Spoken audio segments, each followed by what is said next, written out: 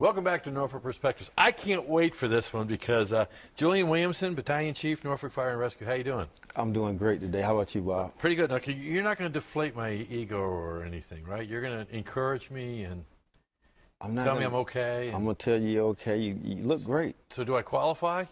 You qualify. We might have to check a few other things out, but you look like you qualify from what I can see. Okay. Now, you are recruiting for new recruits for the fire department. That is correct. I do a great job washing my vehicle. Okay. Well, we do wash the truck sometimes, but it's some other tasks that we have to do along with that. Like what? I'll climb some ladders, respond to some calls where people are sick or injured and help them out. And we do fire inspections. We operate on boats. We go on hazmat calls. There's boats? There's boats. Oh, I could do boats. You can do boats. You hand out fire alarms? We install fire alarms, you know. Oh, you install them too, don't you? We install them, yeah. We just don't hand them out. We install them. We test them. We're in the schools. We're talking to the kids. I can do that. You know, we're out in the community. You know, we go to different events. So there's a few other things that we do other than wash the trucks. Now, what about because there's that rescue part too. Oh yes. You know, also, you know, well, in Norfolk, I'll just give you a quick overview. We have a fire rescue department, which means we do firefighting and EMS. So once you come in the department, you're cross-trained to do both. You're cross-trained to be a firefighter. Oh. Correct. And also you're cross-trained to be an EMT. Now, is that CPR and? That's CPR and a lot more. And a lot more. And you keep saying a lot more, Julian. Well, we expect a lot, you know. We expect a lot. We got a great group of citizens that we serve, and we want to give them the best. We want to put the best out there for them. So what are you looking for in a man or woman applying? I think I'm getting kind of, you're being nice to me, I think. We're looking for somebody that has a caring attitude, somebody that has empathy. Okay, got that. You know, we're looking for somebody that's in shape quite naturally. Well, I mean, I've been doing this fitness thing. Okay, that's great. So that's great. I can do some push-ups and do some push-ups, do a little running. Do you mind? Kind of, sort of. Kind of, sort of. But you ride a truck. Well, we ride a truck to the call. Yeah? Yeah, but the truck doesn't get us all the way where we need to be at. Sometimes we have to go up a few flights of stairs. Sometimes we have to walk a little distance to get on the boat. Yeah. Maybe to get in the water to do a rescue, so. Now, and it's 95 degrees. You got all that equipment on. There's some cooling stuff in there, right? Keeps you cool? A little sweat, you know, from your body, you know, to cool you down, but no cooling equipment inside there. No. We have to work outside in the element, whether it's hot or cold. So being in shape, you know, is very important. Eating right is very important. Getting your proper rest is very important. Yeah, and you're sleeping. I mean, because you do 24-hour shifts, right? Once you get out of the academy is 7 months long, and once you get out of the academy, you're assigned to a station. Okay. And correct, like you say, we do work 24-hour shifts. Now, do you have to be awake that whole 24-hour shift? You don't have to be awake the whole 24-hour shift. Typically, you'll come in the morning at 0700. And we'll have what we call like a lineup, and the officer at the station will go over, you know, the plan for the day. And through the course of the day, you may be going out on some building inspections. You may be going to the training center to do some training, or you may be doing some in-house training.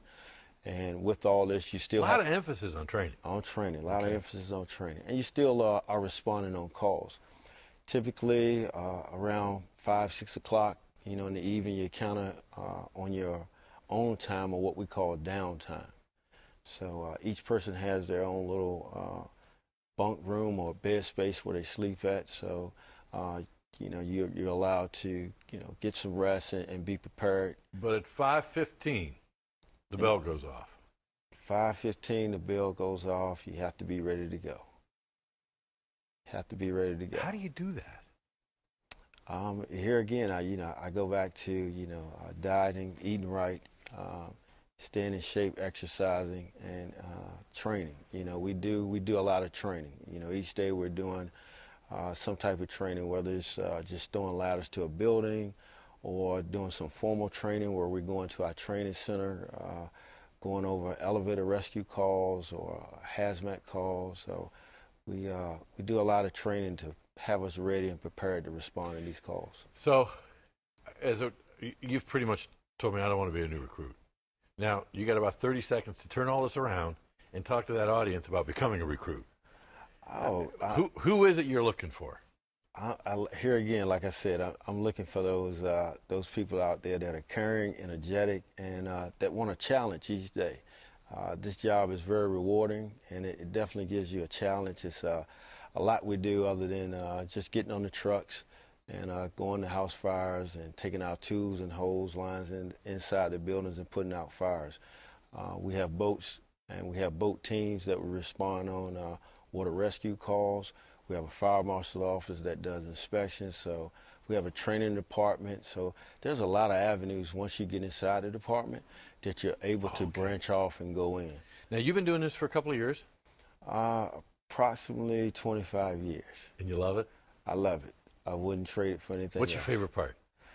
Besides being on Norfolk Perspectives. My favorite part is this part right here, recruiting.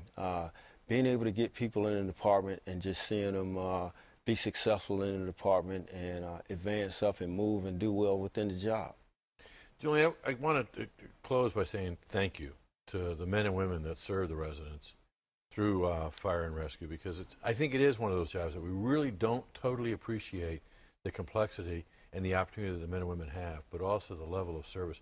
When we were talking pre, I mean, it's about agility, it's about fitness, it's about the willingness to grow, but willingness to serve. That's really what it's all about, isn't it? Correct. You know, it has to be within. You know, you have to enjoy what you're doing. You know, you really have to enjoy being out in the public. We're out in the public a lot. And if you enjoy serving the public, this may be an opportunity for you. So, and if you think that you can apply and get the job in 2 weeks, what's the expectation? That's not going to happen. Yeah. So, explore, check about it. Yes, you can go on the city website and go to the human resource site. Currently, right now, the application process is closed, but it will be opening up in another 2 to 3 weeks. But you can put in a job interest card. And if you have any questions, I can be reached at 664-6600. Again, that number is 664-6600. Now, will you try to talk them into it or talk them out of it like you just did me? I'm gonna try to talk them into it. I want you to put your application in, Bob. I might just do that. What the heck? That could be fun. Thanks a lot, Julian, for everything that you've done to bring the service and the attitude of service to our fire department. And I look forward to seeing you in the news at 3 o'clock in the morning. So. All right. Thank you for having me up here. Okay. When we come back, we're going to be talking about fair trade and what that means to you. Stay tuned.